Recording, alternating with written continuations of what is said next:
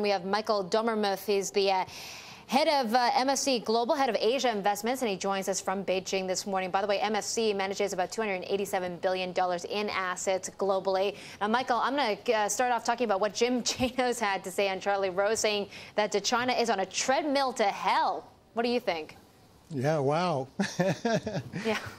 We take a longer-term view on China. As our expectation is over the next 12 months, we're going to see 10% growth. And longer term is we expect China to grow at a pace of 7.5% plus on a sustainable basis. But listen, we are watchful of inflation, and we do recognize that there's some issues there. But you've got to also bear in mind that within the property market, you got some very rich people buying these properties. And in fact, there was an instance recently where mainlanders went to Hong Kong and opened a suitcase of $35 million Hong Kong to buy a very high-end property there in cash. And so you do really have some substance backing up the property market.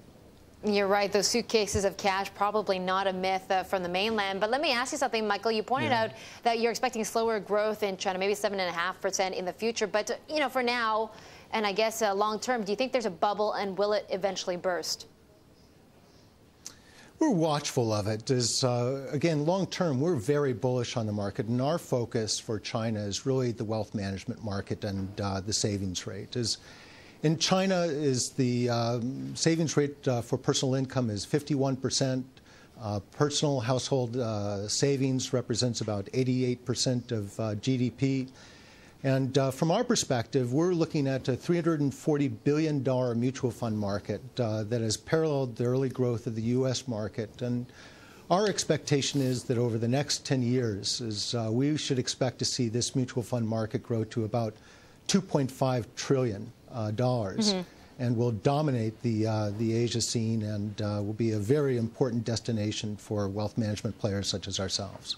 Yeah, Michael, you mentioned the savings rate in China. I mean, it's ridiculously high. I think 80% or so. In fact, 80% of personal financial assets are in deposits. And that's why you think the RMB is going to strengthen in the next few years? I mean, obviously, that's a huge debate right now. When are they going to let the RMB appreciate in the near term? How about your views on this quickly?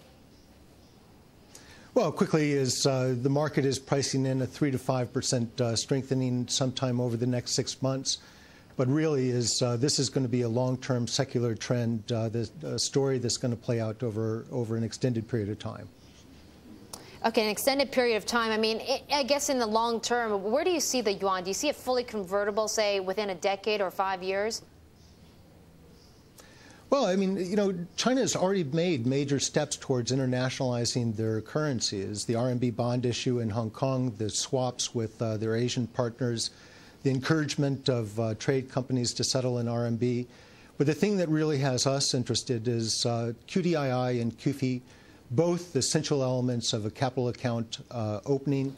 We think that the market is very small right now, very modest. But over the long term, we think, again, it's going to be an essential component of the capital account opening. Toward that end is Manulife secured its QFI license just this past November. And our expectation is that we'll get the quota to begin managing directly into the China market sometime later this year. Okay, Michael, enjoy your time in Beijing. Thanks for talking to us on this Friday. Have a good weekend. That's Michael Dommermuth, who's the MFC Global's head of Asia Investments.